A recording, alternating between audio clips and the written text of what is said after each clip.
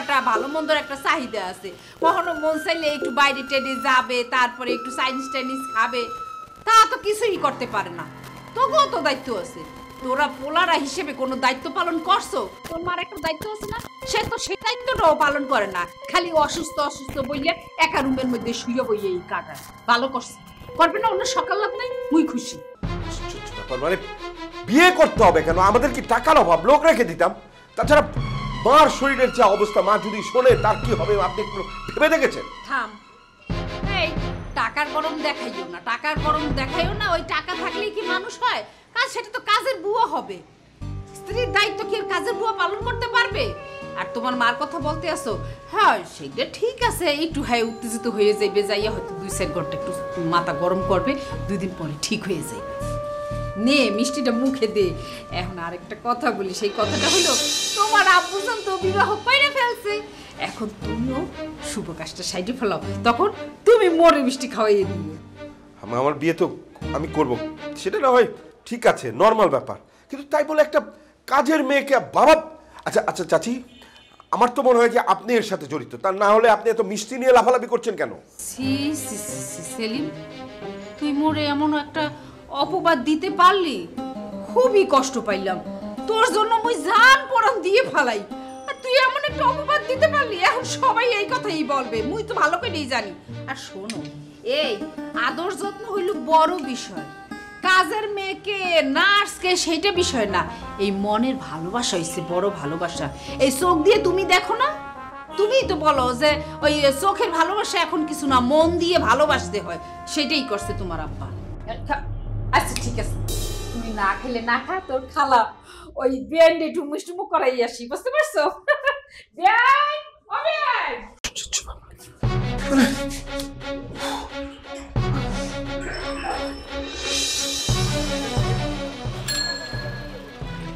ওই ওই বেটা, পাথরের মূর্তির মতো দাঁড়ায় রয়েছে, টাকা দে। এই আপনারা কি টাকা দেবো? আপনারা কি টাহার কি কামটা করছেন কি যে আপনারা টাকা দেবো? হ্যাঁ, টাকাটা সাইন কমবে দিয়া। এই কি কাম করছি তুই দেখোস নাই? ভিতরে শব্দ হলোস নাই? শব্দ কানে ঢোকে নাই? শব্দ না, উল্টা বেড়া আপনার দিয়ে দৌড়েই বাইরে দিলে। আপনি কি মোর লাগে ফাপড় লান, মুই কি ফাপড় লাউনে পোলা, মুই কি ফাপড়ে গলি? কি সে টাকা দেবো? টাকা দেওয়ার মতো কাজ আপনি করছেন? ওই আমি যে দৌড়ে এলাম, এটা তো তোরে বুঝানোর লইয়া। আমি কখন জোত পাইতে থাকি ওরে ধরুম, জীবনটা একেবারে ল্যাংড়া করে বলাবো বেটা। ওরে মা বুতরে, কাঁড়ালের গাছে গোপে তেল না? আপনি কোনো টাকা পাইবেন না? আমার লাগে ফাপড় বাজিটা যেগুলো করে না, এগুলো আমি পছন্দ করি না। মুই এত কাহিনী করিস না, তাই নাকি? টাকাটা বাইকর টাকাটা দে। আজমল সাহেব যে টাকাটা দিচ্ছে, টাকাটা দে বেটা। আজমল সাহেব যে টাকা দিচ্ছে, টাকাটা নেওয়ার যোগ্য আপনি? হ্যাঁ, টাকা চান, টাকা দিতে পারবো না। আপনার উল্টো দৌড়ে রেখে বাইরে গেছেন না? কি টাকা দিবি তুই জানাস না বেটা? টাকা দে, টাকা বাইক দেবে, কি টাকা দেবে? দিতে লাগছি, দিতে লাগছি, দিতে লাগছি, দিতে লাগছি, টাকা দিতে লাগছি, টাকা দিতে লাগছি, টাকা দিতে লাগছি, টাকা দিতে লাগছি, টাকা দিতে লাগছি। কি কি এটা আমার পকেটে, এটা আমার আলাদা টাকা দেখ। কি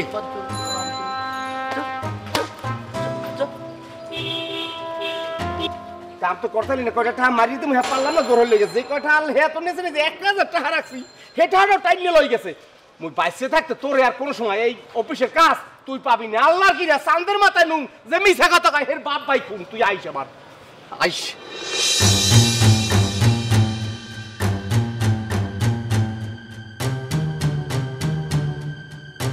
শিমু, এই শিমু।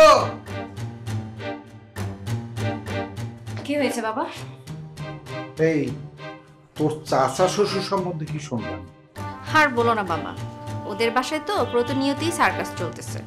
একবার আবির ভাইকে নিয়ে ঝামেলা, সেলিম ভাই নাকি বারবার বিয়ে করে, এটা নিয়ে একটা ঝামেলা। আবার দুলাল ভাই ওইদিকে অন্য মেয়ে নিয়ে ঘুরতে যায়, এটাও একটা ঝামেলা। আবার আজকে শুনলাম আমার চাচা শ্বশুর নাকি শেষ পর্যন্ত কাজের মেয়েকে বিয়ে করেছে। হ্যাঁ তাই তো শুনলাম। মানুষ এত নিচে নামতে পারে? আমার তো মনে হইতেছে তোদের এই ফ্যামিলিতে পুরোই ঝামেলা।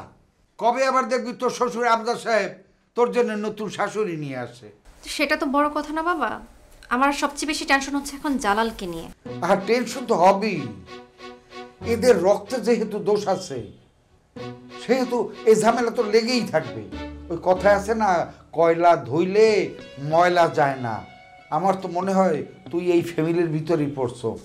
আর আমিই বা কি করব? আগে তো এত কিছু জেনে আমি তোকে বিয়ে দেইনি। আব্বা তুমি এটা নিয়ে একদম চিন্তা করো না, আগে দেখি কি হয়। আমি এসব নিয়ে টেনশন করছি না। আমার খুব ইচ্ছা ছিল আকবর সাহেবের ছোট ছেলের সাথে তোর বিয়েটা দিতে, কিন্তু তা তো হলো না। পেলাম কি? জালালকে। এখন এই ফ্যামিলিতে এসেও দেখি কত ধরনের কাহিনী। এখন তারা নাকি রেগুলার সার্কেস করে। শোন, এখন তোর কাজ হবে জালালকে হাতের মুঠে রাখা। তুই যেমনি জালালকে নাচাবি, জালাল যেন তেমনিই নাচে। বুঝতে পেরেছিস? কিন্তু আব্বা আমি জালালকে কিভাবে নাচাবো সেটাই তো বুঝতে পারছি না।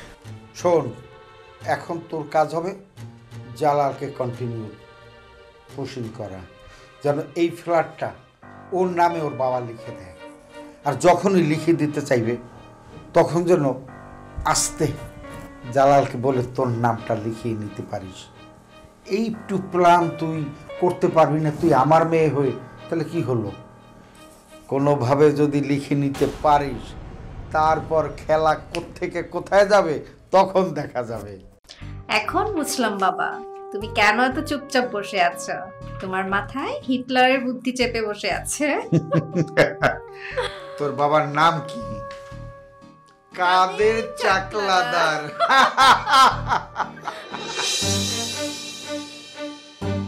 এই জালাল বাবা, একটা ঘটনা ঘটে গেছে। কি ঘটনা ঘটেছে?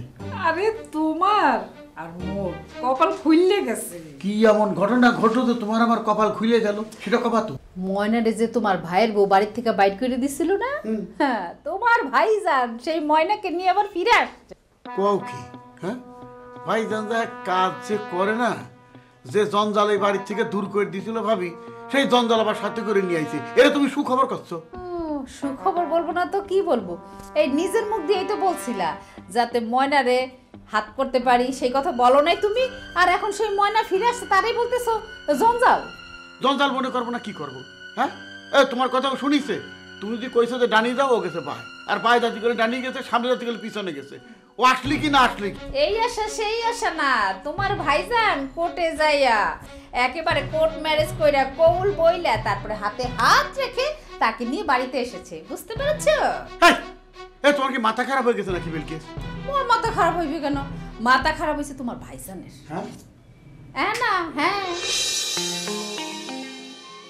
বাদল ভাইয়া কিছু বলবেন? হ্যাঁ, কইতেই তো আইছি। জি বলুন। বলবো না? দুলাল সাহেব হেন্না যে মোরে মারলে, রীতিমতন খুন করতে চাইছে, ঠিক আছে? তুমি দেখছো, তুমি সাক্ষী দেবা যে তুমি মোরে মারতে দেখছো। কি বলেন ভাইয়া? আমি তো কিছুই দেখিনি। আমি কি সাক্ষী দিব? মিথ্যা সাক্ষী দিব? এই এত বেশি বোঝোকা, পদোন্নতির দরকার আছে না? তুমি দেখলেও দেখছো, না দেখলেও দেখছো। তাহলে আমাকে বলুন কি করতে হবে? আজমল স্যার অনেকদিন পরে গোপী সাহেবে, তার লগে সাক্ষী দিতে হইবে যে মোরে মারতে চাইছে, রীতিমতন খুন করতে চাইছে। তুমি যদি ঠিক মতন আজমল স্যারের ওই সাক্ষীটা দিতে পারো এবং কথাগুলো কইতে পারো, দুলালের যে কোনো মুহূর্তে মুই এই অফিসটা বাইক করে দেবো, দুলালের চেহারে তোমারে পাই টু পাই ইন্টু পাই টুলুত করে বয় দেবো। কি বলেন বাদল ভাইয়া? এটা কি কখনো সম্ভব?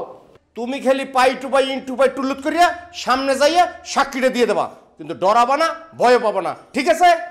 ঠিক আছে বাদল ভাইয়া, আপনি কোনো চিন্তা করেন না। আমি একদম পাই টু পাই ইন্টু পাই কইরা একদম সাক্ষীটা দিয়ে দিব।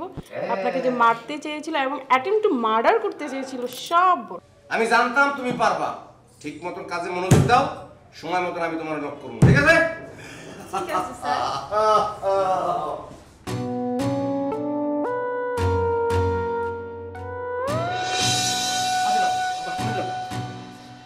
আরে যাত্রী স্যার, তুই ওখান থেকে নিয়ে আসলি কি জন্য? কি হয়েছে? আব্বা বিষয়টা কিন্তু আব্বা আমার ভালো লাগতেছে। কোন বিষয়টা ভালো লাগতেছে না? মানে আপনি সত্যি করে একটা কথা কোন দেখি। এই সত্যি করে কথা কবর, আমি কি মিথ্যে কথা কোনদিন কইছি? তুই আমার সোয়াল, তোর মিথ্যে কথা কব কি জন্য? কি হয়েছে সেটা কো আগে। আব্বা সত্যি করে কোন তো আপনি তো একটা বিয়ে করছেন নাকি? একের সর মাইরে কানটা ফাটা ফেলা তো ফাজিল কোয়েনকের। আমি বিয়ে করেছি, সে বিয়ের দাঁত কি খাটিয়েছিলি তুই? হ, সেটা তো আপনি পারেনি, কারণ আপনি আমার বাপ। কিন্তু আমি তো দেখি আমার চাচতো ভাইয়েরা, আমার চাচা সবাই দুটো করে বিয়ে করছে। তা আপনি যে বিয়েটা করেন নাই, তা গ্যারান্টিটা কি বলেন আমারে? জালাল, ধৈর্যের বাদ কিন্তু আমার ভেঙে যাচ্ছে। তুই কার সামনে খাড়ায় কথা করছিস? কোনো বিয়ের সামনে খাড়ায় কথা করছিস? তালুর সঙ্গে খাড়ায় কথা করছিস? তোর বাপের সামনে তুই কথা করছিস? ভুলে গেছিস তুই? জুতো পিঠা করবো গেলাম হারাম দাদা। আর এই কথা দ্বিতীয়বার মুখে আনলি? আব্বা আপনি শুধু শুধু আমাকে বইকেন না তো, আমি কি ইচ্ছা করে বলছি নাকি? আমার মনে হয় কি জানেন, যে আমিও একসময় 2-3টা বিয়ে করব। আমার কলম ধৈর্যের বাদ ভেঙে গেছে। জুতো পায়ের থেকে খুলবো, একটা ঘেটির পরে কষবো। ফাজিল কোয়ানকের, হ্যাঁ ভালো কথাবার্তা শিখে গেছে। আজকাল বাপের সঙ্গে কী করে কথা কথা সেটাও শেখনি। হ্যাঁ অলক্ষণে কথা কথা কী ধরলি? ফের মুখ দিয়ে কথা বেরিয়েছে, একদম জুতোয় মুখ ফাটাই দেবো। আমি কইলি তো অলক্ষণে কথা হয়। আর আপনার যে ভাই, আপনার ভাইস্তারা এক একটা কাহিনী করতেছে, সেটা কিছু না। তুই যদি বুঝতি তাহলে এই কথা আমার সামনে তুই করতি না। আমার সবচেয়ে দুঃখ, তুই আমার সওয়াল হয়ে এই কথা তুই আমার সামনে করতিস। তোর মাথায় যদি গিলু থাকতো এই কথা তুই উচ্চারণ করতি না। সেটা তো আমারও প্রশ্ন আব্বা। আচ্ছা আব্বা কোন তো, আপনার মাথায় কি সত্যি গিলু আছে নাকি গোবর? আমার মাথায় গিলু আছে না গোবর আছে সেটা টের পাওনি? হ্যাঁ আরে গোবরে যদি থাকতো তাহলে এই ঢাকা শহরে বসত করা লাগতো না। গোবরে যদি থাকতো তাহলে ফ্ল্যাটের মালিক হতে পারতাম না। গোবরে যদি থাকতো এই ব্যবসার মালিক হতে পারতাম না। তাহলে তোমার জায়গা হতো কোয়ারে জানো?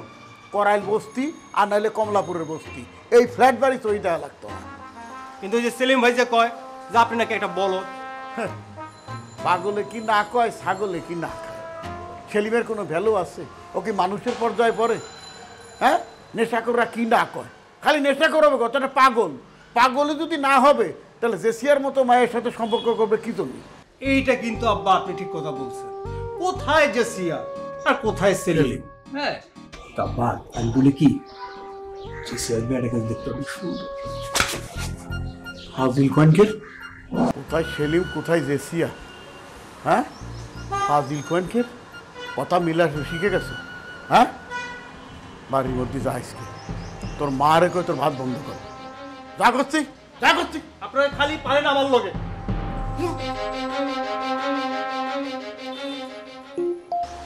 এ কি ব্লাডের দোষ নাকি অন্য কিছু? এক সময় মনে হয় এই সোয়ালটা কার? আমার বলে তো মনে হয় না। জিজ্ঞেস করা লাগবে বিলকিসের কাছে সোয়ালটা আসলে কার। আচ্ছা সেলিম, তুমি এত হাইপার কেন হচ্ছ? হাইপার হব না? আশ্চর্য ব্যাপার, বাবা মানে বাবা এরকম একটা কাজ করবে মেনে নেবো কিভাবে? আমি তো বাবাকে ক্লিয়ার বলে দিয়েছি যে বাবারা ছেলেকে ত্যায্য করে, আপনি যদি এই কাজ করেন না ছেলে হিসেবে আমি বাবাকে ত্যায্য করি। এটাই সবচেয়ে বড় ভুল করবে তুমি। আর তোমার বাবা যদি তোমাদের প্রতি রাগ হয়ে সবকিছু ময়নাকে লিখে দেয়, তখন ব্যাপারটা কি হবে বুঝতে পেরেছো? সব তো পথে চলে আসবে। তুমি কি মানে পাগল হয়েছো? বাবা লিখে দিলেই হলো? আমরা দরকার হলে বাবার বিরুদ্ধে মামলা করবো। এসব পাগলামো কথাবার্তা বলো না। বাবা যা করতেছে ওনাকে করতে দাও, এতে তোমার আর আমার ফায়দা বেশি। আমাদের ফায়দা মানে কি বলতে চাও? আহা সেলিম, তুমি কেন বুঝতেছো না? আমাদের এই রিলেশনশিপটা তোমার বাবার অ্যাকসেপ্ট করা অনেক বেশি জরুরি। আর এটা তো আমাদেরই ভালো, তাই না? দরকার নেই বাবাকে এইসব না অ্যাকসেপ্ট করলে না করবে, তাই বলে আমি এরকম একটা জিনিস মেনে নেব? কি বলো তুমি? শোনো সেলিম, তোমার বাবা যদি আমাদের দুজনের রিলেশনশিপটা না অ্যাকসেপ্ট না করে না, তাহলে কিন্তু সমস্যা হয়ে যাবে। আর তুমিও আমাকে আর পাবে না তোমার লাইফে। আশ্চর্য, কি বলছো তুমি? ও মাই গড, তুমি হচ্ছে আমার স্বপ্নের পায়রা, তোমাকে আমি হারাতে পারবো না। আচ্ছা ঠিক আছে, তুমি বলছো তো, আমার একটু মানতে সময় লাগবে, আমি চেষ্টা করবো, কথা দিচ্ছি। তাহলে সেলিম, আমি যেটা বলছি সেটা তুমি মনোযোগ সহকারে শোনো, হ্যাঁ? আর করারও চেষ্টা করো। শুধু শুধু ওনাদের পিছনে আমাদের লেগে লাভ নেই তো, বরঞ্চ আমাদের এখানে ফায়দা। নিজের ফায়দা নিজে নিতে পারো না, আর যেখানে আমি আছি সেখানে তোমার তো টেনশন করার কোনো কারণই নেই। তারপর না বাবা তো আমি নিতেই পারছি না, আমি তোমাকে হারাতে পারবো না। আর যাই হোক, তোমাকে কে বলছে হারাতে? তুমি জাস্ট আমার কথা মতো চলার চেষ্টা করো, বাকিটা তুমি আমার বুঝে। মুই যা বললাম তা কি ভালো করে বলছো তুমি? তুমি কি বললা সেটা তুমি বুঝতে পারলাম না। কি কইছো তুমি? ওরে আল্লাহ, মুই এর কত বোঝামু আর কতবার বলমু। এখন লাস্ট বারের মতো বলতে আসি, মন দিয়ে শোনো। এই এক সপ্তাহের মধ্যে তুমি আর ওই বাসার বাইরে যাইতে পারবা না। কেন বাসার বাইরে যাতে পারবো না? কি জন্য? কি হয়েছে? কি করেছি আমি? তুমি দেখতে আসছো না যে ভাইজান যে বিয়ে করছে, এই ঘরের মধ্যে কি অশান্তি চলতে আছে, সবার মন মেজাজ খারাপ। বুঝলাম না, ভাইজান বিয়ে করেছে, ঘরের মধ্যে সবার মন মেজাজ খারাপ, তা আমার কি? আমি কি করেছি? আরে বাবা, বোঝো না কেন? হ্যাঁ, পেছনের দিকে খেয়াল রাখো। পেছনের কথা মনে নাই? সবাই তো পেছনেরটা ধরেই টান দিছে। এই জন্য তারা ভাবতেছে এই ভাইজানের বিয়ার মধ্যেও তোমার হাত আছে। তুমি ভাইরে বিয়া করাই দিছো। আমি এই সমস্ত কিছু করিই নাই, তুমি তো আমার ভয় দেখাচ্ছ। আমি ভয় পাবো কিছুর জন্য? ওরে আল্লাহ, তোমারে বুঝাইতে আসি কি তুমি বসতে আসো কি? হ্যাঁ, আরে দুলাল যেই ভারে খেপে আছে তাতে তো মনে হইতেছে তোমার উপর ভূমিকম্প নামবে, এবং বেয়াদবের মতো সে এমন হইতে পারে তোমার গায়ে হাত তুলতে পারে। এটা কিরম কথা কচ্ছ তুমি? আমার উপর ভূমিকম্প হয়ে যাবে, বেয়াদবের মতো গায়ে হাত দেবে, আমি কিছু করে বসে থাকবো নাকি? তোমার তো মুখে মুখে কথা খানি আছে, আর কিছুই নেই। বারবার বলতে আসি মুই কিন্তু আভাস পাইছি, এখনো সময় আছে, তুমি সাবধান হয়ে যাও। বলতে আসি বাসার বাইরে যাইও না। বড় ভাই বিয়ে করিছে, সেই জন্যই দুলালের মন খারাপ হয়েছে। খালি দুলালকে, সবারই মন খারাপ হওয়া উচিত। এটা আমারও তো মন খারাপ হয়েছে। আমি তো চুপচাপ বসে থাকতে পারি না।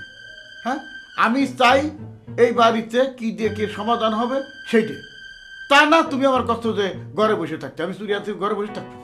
শোনো, আমার একটা প্ল্যান আছে।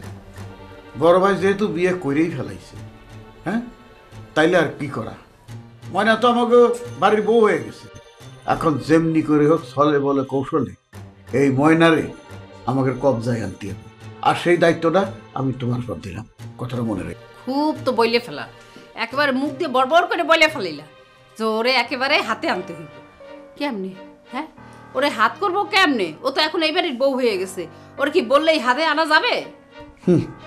যাবে নি, বউ বয়সের নাম মাত্র, বুঝলা? খালি বউ লিতে হবে না, হাতে কিছু থাকা লাগবে। বউকে আসলের মধ্যে কি থাকে চাবি না? ওই চাবি দিল করে দেখো যে শ্বশুর শ্বশুর করে তোমার ছায়ায় চলে আইছে, বলতে পারিস? ওরে বাবা, তোমার মাথায় দেখি একেবারে ভালো বুদ্ধি, একেবারে সুন্দর একটা বুদ্ধি বলছো। চাবি, চাবি হলো মাইয়া মাসের পছন্দের জিনিস, ওইটার লোভ দেখাইলে এমনি সুরসুর করে চলে আসবে। এই জন্যই কই তুমি আমার কথাটা একটু শোনো, তা না আমার কথা কানে তোলো না, উল্টো পাল্টা কথা আর মেজাজটা খারাপ করে দাও। হয়েছে, মোরও বুদ্ধি কম নাই, একেবারে একখান বুদ্ধি দিয়ে একেবারে হ্যাঁ একের উপরে উঠে গেছে। দেখবানি কিরকম সাকসেস হতে পারো। তারপরও বলতে আসি, এই এক সপ্তাহ ঘরের বাইরে যাবো না, খাওয়া দাওয়া আর টিভি দেখবা। সেটা মনে হয় মানতে পারবো না। আর তোমার যে দায়িত্ব দিলাম এটা যদি পালন করতে পারো, তোমার বড় ধরনের একটা গিফট দেবো, বুঝতে পারিস? সত্যি বলতে আছে? হ্যাঁ, দামি গিফট দেবো, আমি কিন্তু মিথ্যে কথা কই। তাইলে বলবো? হ্যাঁ, কম মোরে একটা সীতাহার বানাই। বাজারে ব্যাগ কোনে? পাকের ঘরে। তাহলে যাচ্ছি, বাজার যাচ্ছি। তুই এই সোশ্যালিস্টটা বড় দেখে রুই মাছ আনবানি, ওই মাথাতে মুড়ি ঘন্টা করে নে, বুঝছো? আমি গেলাম। কি টেপেডা, তুমি দিবা মোরে সীতাহার, হেইটাও মুই ভালো করে বুঝছেই বলছি সীতাহার বানাইয়ে দিও। স্যার, আমি আপনার প্রতি খুব খুশি হয়েছি স্যার। দুলাল স্যারের বলাইয়ে যেভাবে অপমান করছেন, মুই খুব খুশি হয়েছি। কিন্তু আমি তো তোমার উপরে খুব নাকশ হয়েছি। তুমি অফিসে যেরকম হম্বিতম্বি করা শুরু করেছো, তাতে করে তো সমস্ত লোক আমার বিপক্ষে চলে গেছে। সবাইকে তো তুমি আমার বিপক্ষে দাঁড় করিয়ে ফেলেছো, তোমাকে এনে আমার কি লাভ হলো? বউ হয় না কেন মেয়ের মতো, শাশুড়ি হয় না কেন মায়ের মতো, ক্ষণে ক্ষণে দিনে দিনে কত কথা হয়, কেউ বা থাকে শান্তিতে আর কেউ বা থাকে ভয়, কথার কাটাকুটি কখনো খুনসুটি, এই তো